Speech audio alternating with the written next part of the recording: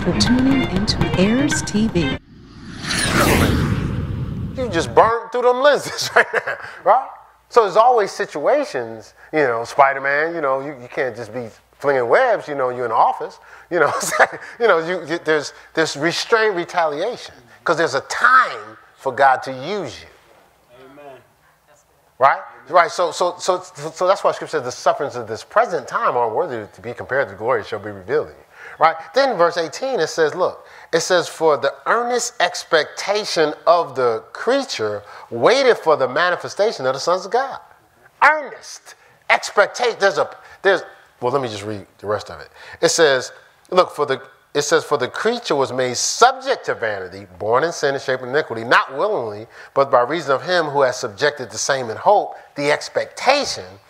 Look, it says, because the creature itself also shall be delivered from the bondage of corruption. See, so at first you're born in sin, you're bound by corruption. It's holding you captive. But this says you'll be delivered from that bondage.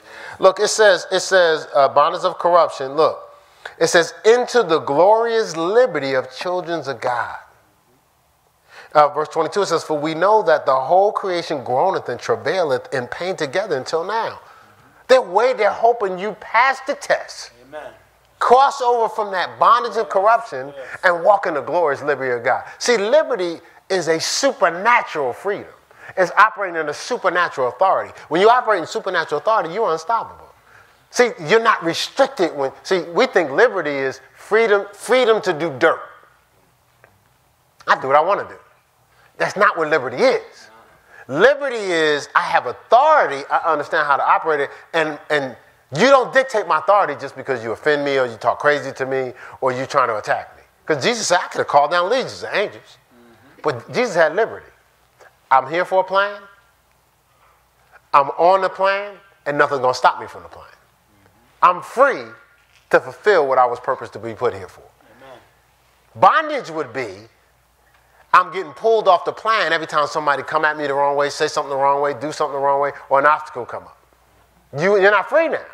You're here to fulfill something. To walk in a level of super, you don't let nothing throw you off that path, right? And then 1 Samuel 10, try to get as much of this in the next few minutes. 5? Okay. Verse 6. It says, and the Spirit of the Lord will come upon thee, and thou shalt prophesy, be used by God with them, and shall be changed into another man. That's right. See, so when we decrease and his Spirit saturates us, we're filled with all the fullness of God. It says, now prophecy is God actually speaking through you. Now that's different from the word of knowledge, words of wisdom, so I can tell you about your future. That's a word of wisdom. I can tell you about what's happened to you yesterday. That's a word of knowledge. But prophecy is you're just a vessel. God speaking. Amen. Oh, the same God that God said, let there be light.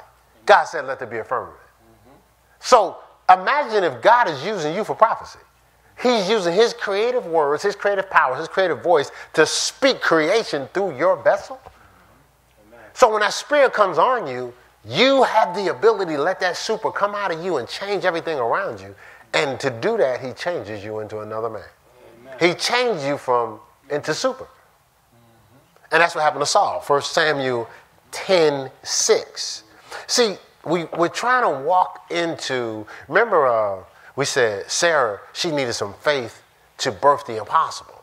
See, so God wants us to embrace our superpowers so we start to live a life of all things are possible. What was the Adidas slogan? It was about 3 years ago or 4 years ago. Gilbert Arenas was playing, I think. Possible is everything, or something like that. I'm an Adidas guy. Don't take that personal. See, 3 stripes, Father, Son, and Holy Spirit. Reaching a little bit? Okay, all right. Well, the people with Nike was reaching with, well,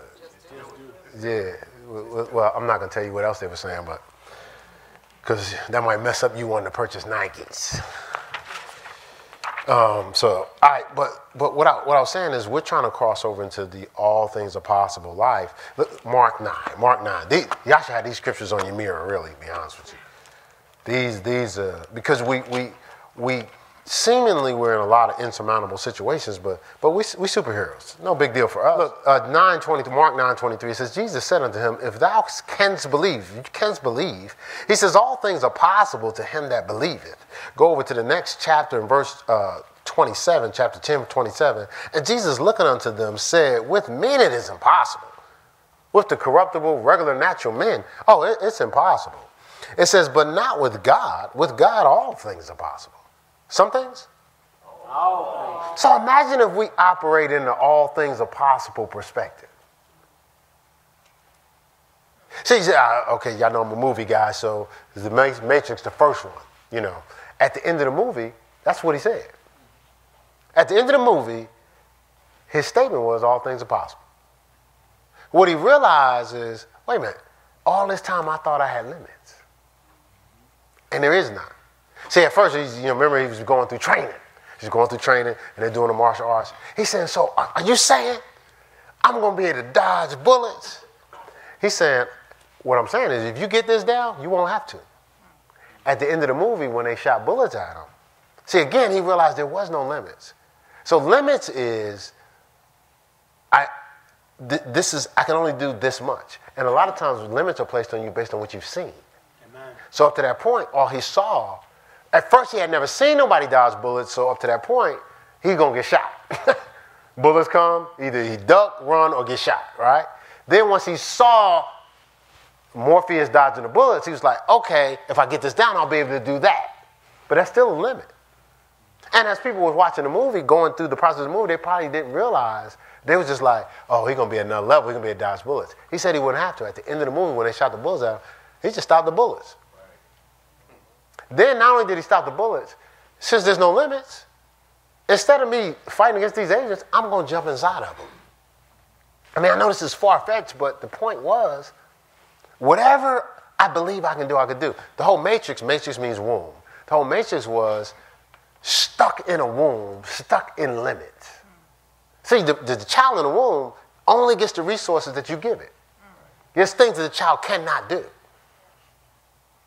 Right, so that's what matrix means. It's in the Bible, Exodus. It means womb, right? The first that comes out of the matrix, bursts out of the womb. That's why the movie starts off with where they take a cord from him, biblical cord, disconnect it, and he goes through a canal because the water breaks, and he goes through a canal, birth, right? So that's why the movie starts off that way.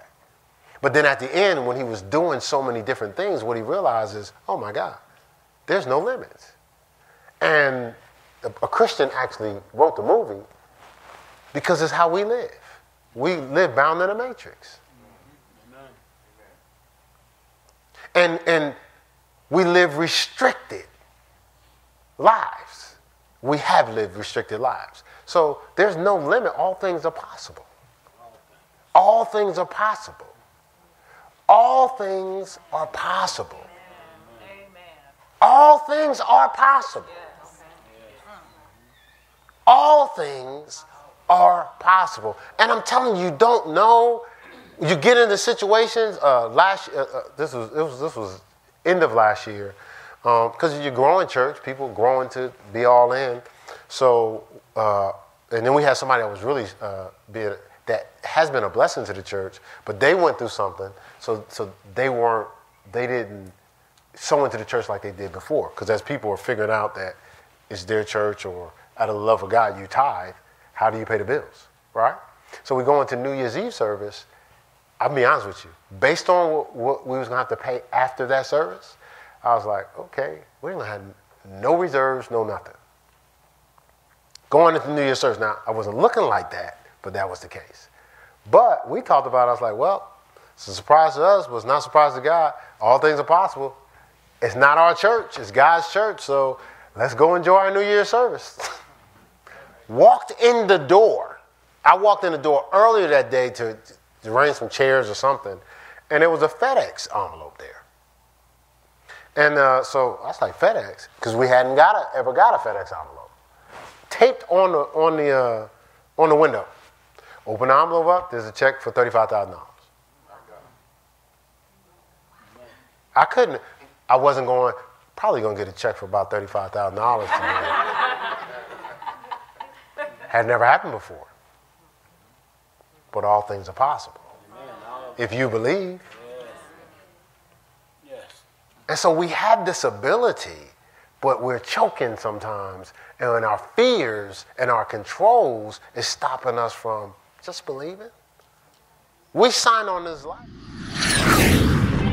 Thanks for tuning into Heirs TV. The completion of this video or entire audio can be accessed at our website at www.heirscc.org or on Heirs CCC channel, YouTube, and Heirs Radio via SoundCloud and iTunes.